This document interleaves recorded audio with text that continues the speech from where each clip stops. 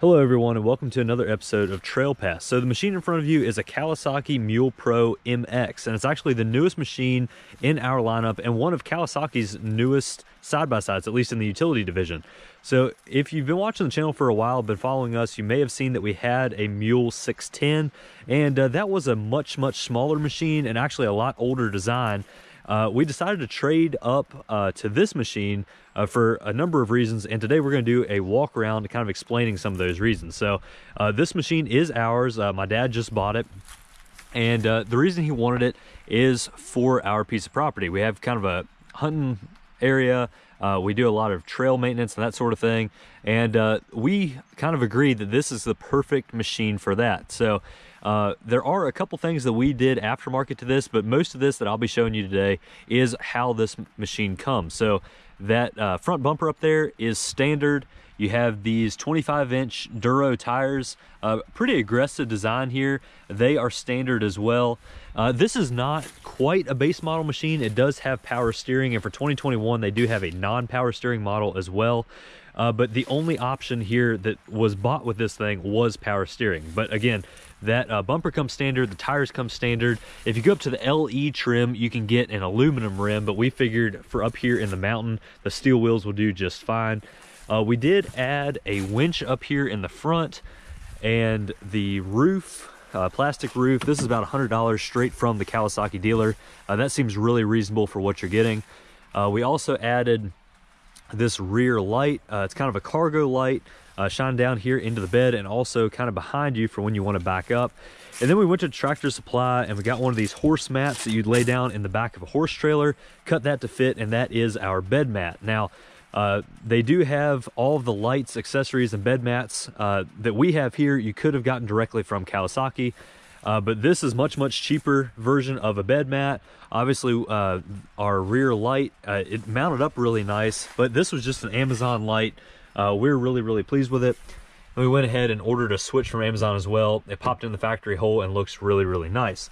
So a little bit about the Pro MX Mule as opposed to the 610. Now again, the 610 has been around since really the 80s, and again, that's a lot smaller machine. It didn't have nearly as much horsepower. It's also roughly a 50-inch machine. This is kind of considered a 60-inch machine. These Pro Mule MXs do have the double A-arm suspension in the front, and walking around here to the rear, they have a similar setup there in the rear. So this machine does have independent suspension in all four corners, which is one major reason we traded up over our 610. The other options that you might notice, this one does have really good engine braking. It does have the locker, has the power steering, and the little bit wider footprint really makes this machine a lot more comfortable out here on the trails.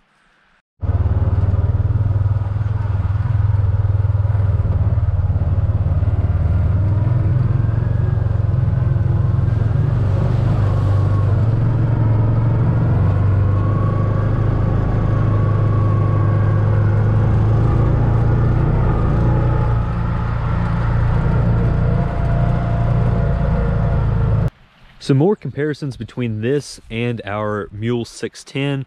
If you're looking on the Kawasaki website and can't find the 610, is actually replaced by the SX.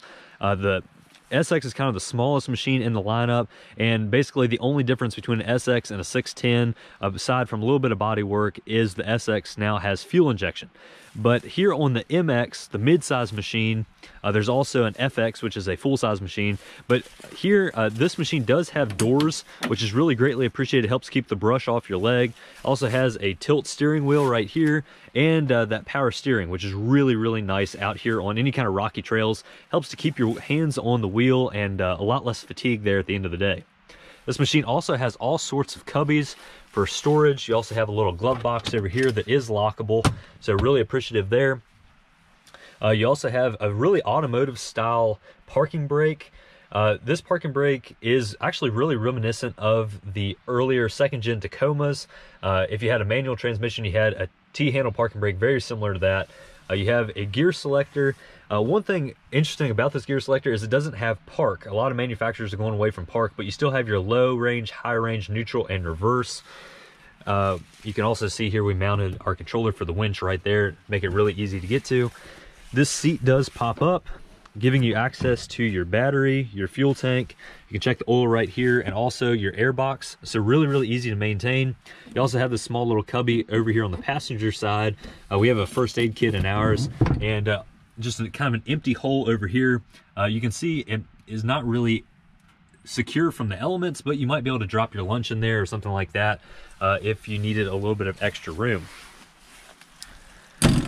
So overall, this machine, again, kind of like the 610, it's not really a speed demon, it's not a sports machine, but it is really great out here on the trails. Again, these Duro tires are standard, really kind of aggressive for a standard tire on more of a basic utility machine.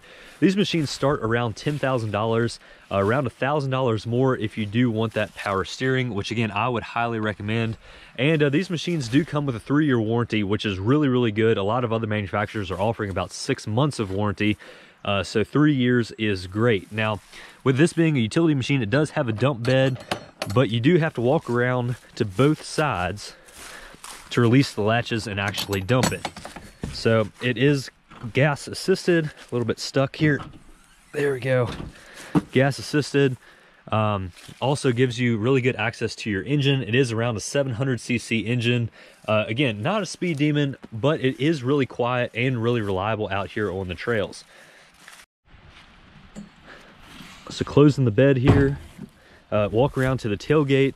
One thing, unfortunately, the Kawasaki did not fix with these new side-by-sides is they do still have a dual lever that you have to release for your tailgate to come down. Now, the tailgate is really nice, much more sturdy, and you can see here under our makeshift bed mat, it does actually have a diamond plate metal bed with really nice tie downs here in the corners. So, again, really appreciative of that. I do wish it had a single lever tailgate, more similar to what you'd find on the pickup. But overall, it is still a nice machine. We actually don't open our tailgate that much. We actually don't use the dump bed all that much. More or less, we haul chainsaws back here. We might haul our backpacks or our guns or whatever else. And this is a really good space for all of that. Also, in the sides here, it does have little grooves to where if you wanted to run a board across, like you might find in similar pickups, and you can actually run those boards front to back and left to right. So if you want to kind of customize your machine further, you do have a lot of options to do that. It also comes standard with a 2-inch hitch receiver. And again, overall, this is not a super fancy machine, but it has been really nice for us. A lot of these features that you find here on this machine, you'd have to pay extra for going with a different manufacturer, and Kawasaki has all of this standard. So we were really appreciative of that. Again, this machine starts around 10 grand if you don't want power steering, up to about 11,000 if you do want power steering. And they actually have a camo edition and the LE, which is kind of a little bit fancier model with those aluminum wheels, if you would want to trade up to that. But we really didn't see the point. This green looks at home here in the woods, and it had a lot of the options that we wanted standard, and the options that we added ultimately weren't that expensive. So I do plan on making a full review of this machine here pretty soon, but this is just kind of an initial walk around, showing you kind of the basics of the machine. If you have any questions, be sure to leave all that down in the comment section. I will read that and include all of your thoughts and comments, questions there on our full review. But let me know what you think here. I really think that for the money, this Kawasaki Mule Pro MX is really a nice machine. The midsize utility segment does kind of have a limited choice. A lot of the machines are kind of you know, the 50-inch wide or up to like a 64-inch wide, and they get a lot longer than this. But up here in the woods, this machine really made a lot of sense for us. So thank you all very much for watching. Have a fantastic week, everybody. We'll catch you next time.